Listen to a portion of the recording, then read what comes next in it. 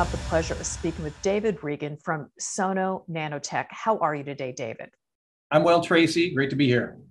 It's my understanding that Sona Nanotech is, in essence, the gold standard for nanotech. Can you tell us why? We're the gold standard for nanotechnology because we have unique biocompatible gold nanorods that have a wide variety of applications in medical applications and others. Let's hit the ground running, shall we, David?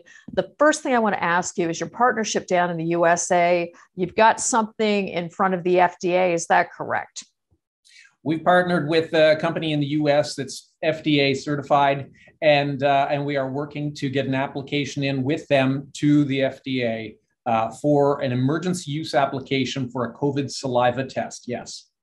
And of course, why is this a competitive application? Hit our investors with the highlights. So there still isn't a rapid saliva COVID test. We've heard many people saying, look, yes, Omicron presents first in saliva. That's really what we ought to be using. There's research out there on that. And of course, we all know there are going to be, sadly, further waves to this pandemic.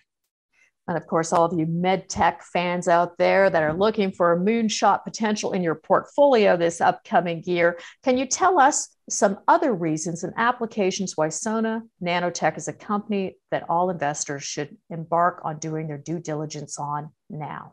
Our COVID rapid saliva test gets all the attention, but there's proprietary technology in the company that has far-reaching potential and something that we're undertaking research on with University of Toronto and one of the top researchers in nanotechnology. We think can yield key developments for nanotechnology and medical applications worldwide. Speaking of key developments, you've just basically announced two very impressive board members. Can you give us some highlights on these individuals, please?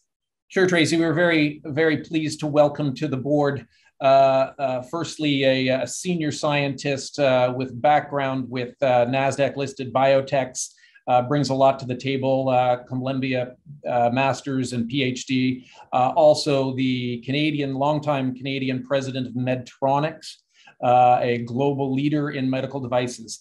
I think this is validation for the company and the belief in the potential for not just the current tests we're working on, but the underlying technology and the future of the company. Oftentimes I ask the CEO what we should anticipate in the upcoming quarter, but I'm not going to ask that of you today, David. What I'm going to do instead is have you back on in 4 weeks. Can we make that commitment? I'd be very happy to do that. We've got a lot of work going on right now, some very exciting things on multiple fronts for the company. And we look forward to having some announcements in the future and being able to dig in with you, Tracy. If you'd like more information on this company, please send it to this email address. Thank you, David, for joining us today. Thank you, Tracy. Appreciate it.